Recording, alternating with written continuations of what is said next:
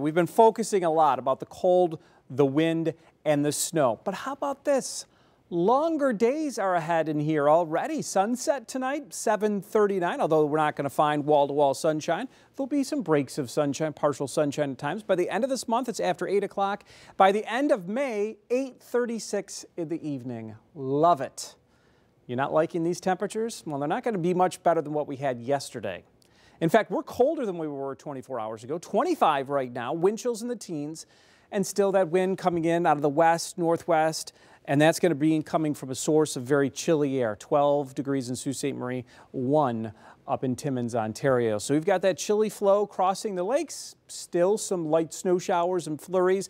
Every once in a while, a more moderate snow shower that is going to put down just a little bit of snow, and I think fair game for a coating of snow anywhere, but anything measurable will probably be at elevation when you get up towards maybe 1 inch. Up towards Sterling, some moderate snow working over towards Hannibal and Oswego County, just south of Cato, down towards Weedsport, passing snow shower, maybe an odd flurry in Onondaga County. It's mostly dry, and we've got some scattered snow showers and flurries in northern Oswego, Lewis, and Jefferson County. Wind continues today. The chill does, and at times some light snow.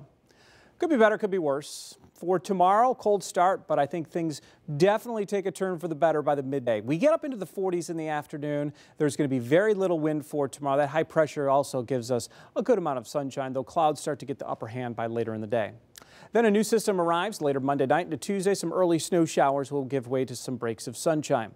So here we are at 10 o'clock this morning, scattered snow showers. As we go into the afternoon, we'll probably catch a break that pushes down to the south. Some partial sunshine here for a while before some more scattered lighter snow showers drop in during the evening hours. And finally, towards midnight, things quiet down. We start to clear, and that makes for a cold start tomorrow. Most spots in the teens, about 20 in Syracuse, but the wind chill won't be a big factor. Sunshine, a few clouds for the morning. We turn mostly cloudy.